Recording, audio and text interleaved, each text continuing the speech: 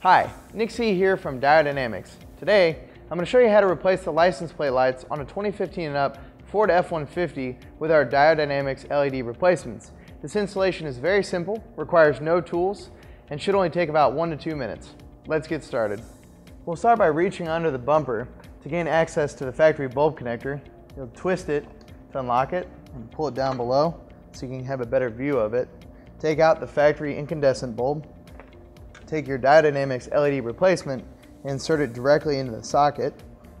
Then we'll reinstall this back into the connector here, twisting it, locking it into place. Once that's done, you'll move over the other side, follow the same procedure, and that completes the installation. Now that you've completed installation, you'll have a much more modern appearance on your license plate location thanks to these Diode LED replacements. It only took a few minutes to install with no tools required.